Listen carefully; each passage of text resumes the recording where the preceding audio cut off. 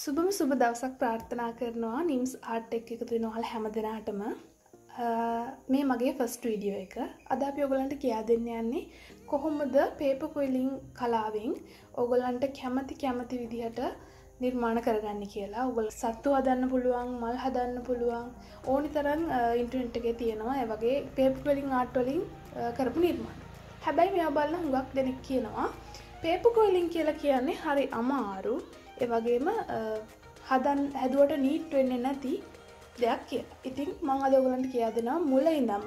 ඔයාලා කවදාවත් මේට කලින් paper quilling කරලා නැති කෙනෙක් වුණත් කලින් කරලා තියෙන හැබැයි නීට් වෙච්ච නැති කෙනෙක් වුණත් ඔයගලන්ගේ වැරදිච්ච තැන් අඳුරගෙන මගේ ටිප්ස් මේ කිහිපය අනුගමනය කරලා ඔයාලට පුළුවන් ලස්සන නිර්මාණයක් හදාගන්න. ඉතින් අපි බලමු මූලික අඩිතාලමේ ඉඳලා කොහොමද paper quilling නිර්මාණයක් හරියට කරගන්නේ කියලා.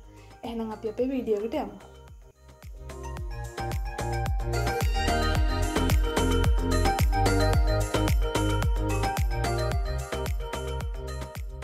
ඔයගොල්ලෝ බලා ගන්න ඇති paper quilling නිර්මාණ කරන්න මොනවද අවශ්‍ය වෙන ද්‍රව්‍ය කියලා.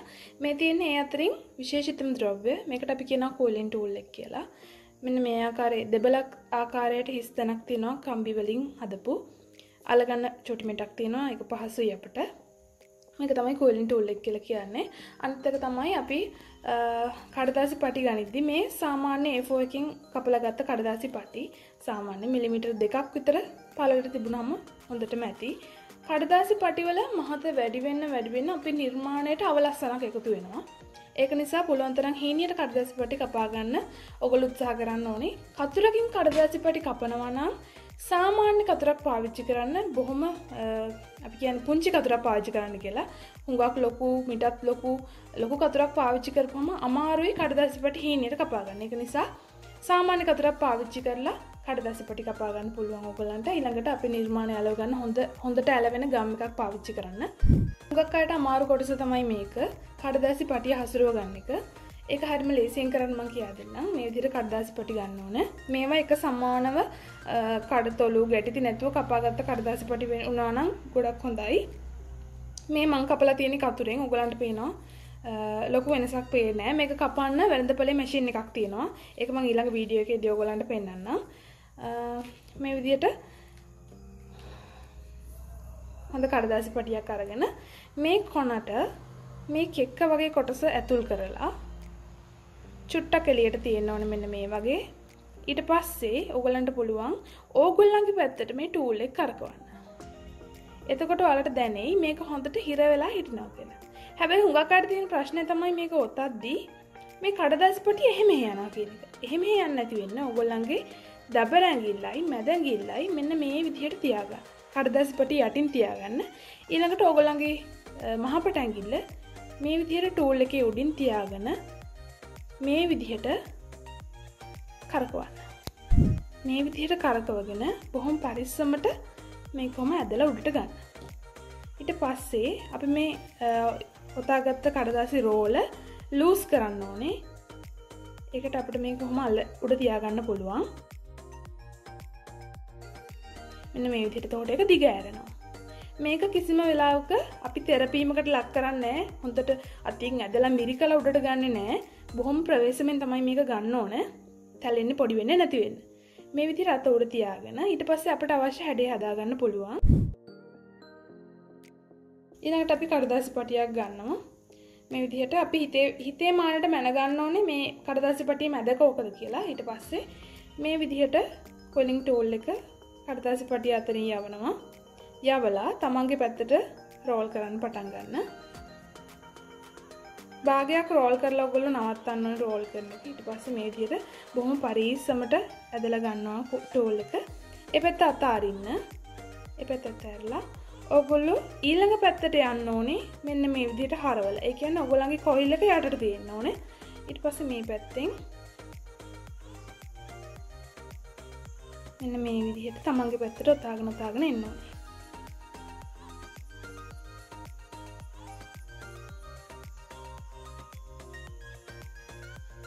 ඊට පස්සේ ඒකත් මේ විදිහට අතහැරපුවම ඔයගලන්ට ලැබෙනවා S අකුරේ හැඩය.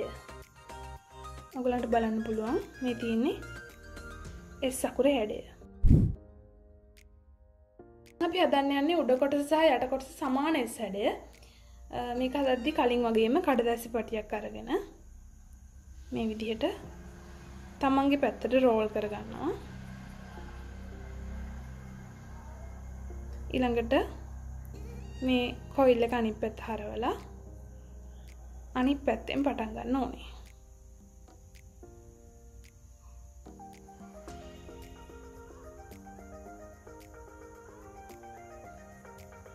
මෙන්න මේ විදිහට දැන් ඔයගලන්ට පේනවා දෙපසම සමාන S අකුර.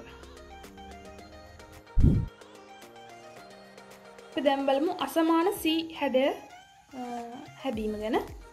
මේ විදිහට කඩදාසි පටිය රෝල් කරගෙන එනවා.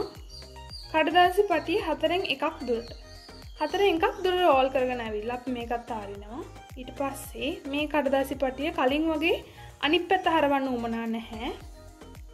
මේ විදිහට ඒ පැත්තටම අනිත් පැත්තෙන් ඔතාගෙන එනවා.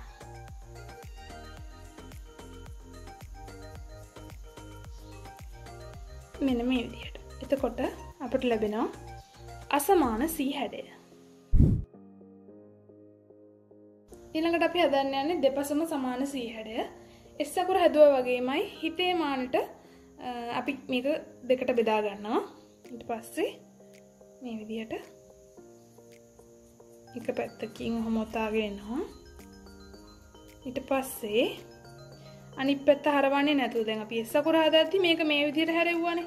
එහෙම කරන්නේ නැහැ. මේ අතරටම තියාගෙන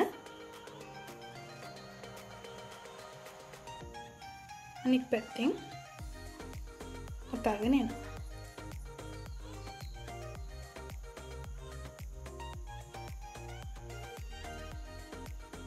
දැන් ඔයගොල්ලන්ට පේනවා දෙපසම සමාන C හැඩය.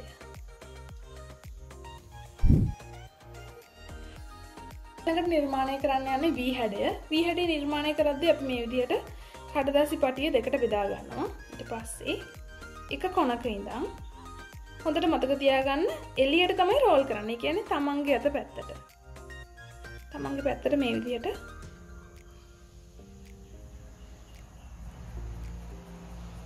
රෝල් කරගෙන එනවා මේ නැමුම ලං වෙනකන්. ඊට පස්සේ අතාරිනවා. මේ නැමුම හොඳට තියාගන්න. ඊළඟට අනිත් පැත්තේ ඉඳන් මේ විදිහට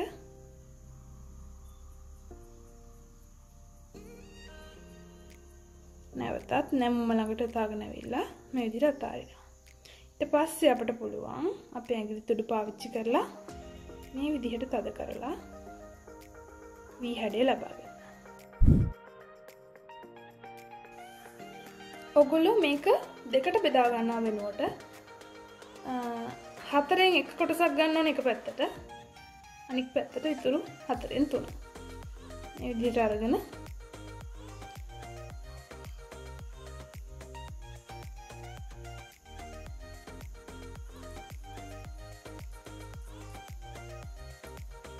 මේ ආකාරයට තා ගන්න පුළුවන්.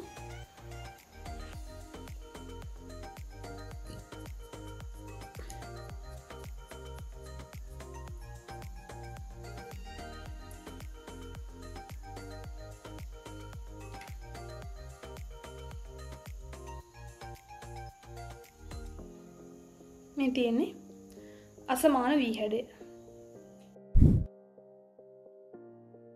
අපි heart shape එක හදද්දී මේ විදිහට දෙකට බෙදා ගන්නවා අපේ කඩදාසි පටිය. ඊට පස්සේ තමන්ගේ පැත්තට රෝල් කරගෙන යනවා.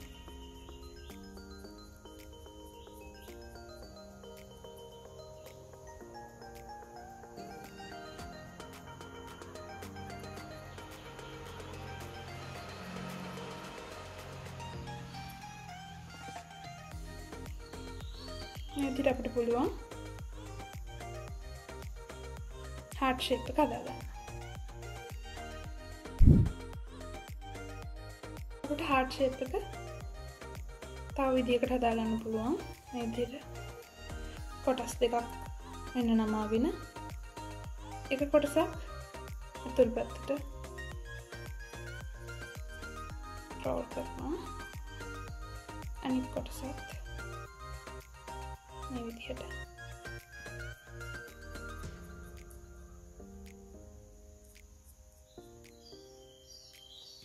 රෝල් කරනවා. අපිට මේ වගේ ෂේප් එකක් හදාගන්න පුළුවන්. ඊළඟට අපිට පුළුවන් මේ කොයිල්ස් දෙක අසමාන හાર્ට් ෂේප් එක හදාගන්න. ඒකට අපි කඩදාසි පටියෙන් 4න් එක කොටසක් නමා ගන්නවා.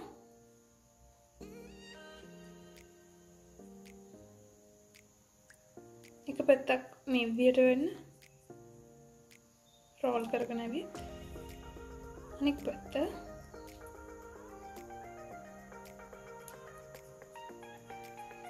මේ ආකාරයට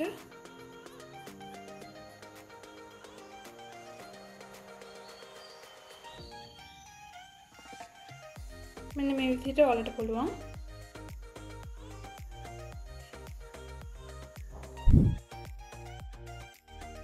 ඊළඟට ඔයාලට පුළුවන් මෙන්න මේ හැඩයේ දෙපසම අසමාන හાર્ට් එක හදාගන්න. මෙන්න මේ විදිහට කොයිල් එක වතාගෙන යනවා.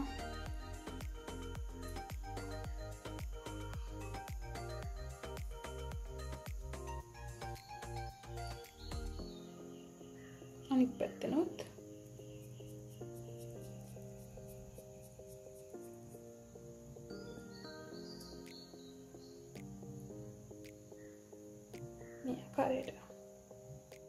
අපේ වීඩියෝ එකෙන් යම් දැනුමක් ප්‍රයෝජනයක් ඔබට ලැබුණා කියලා හිතනවා නම් පහළ තියෙන බෙල් අයිකන් එක ක්ලික් කරලා අපිව සබ්ස්ක්‍රයිබ් කරන්න. ඒ වගේම අපේ වීඩියෝස් ලයික් කරලා ෂෙයා කරන්න කියලා ඔයගොල්ලන්ගෙන් ආදරෙන් ඉල්ලනවා. ඊළඟ වීඩියෝ එකේදී හමු වෙනකන් ඔබ සැමට සුබ දවසක්.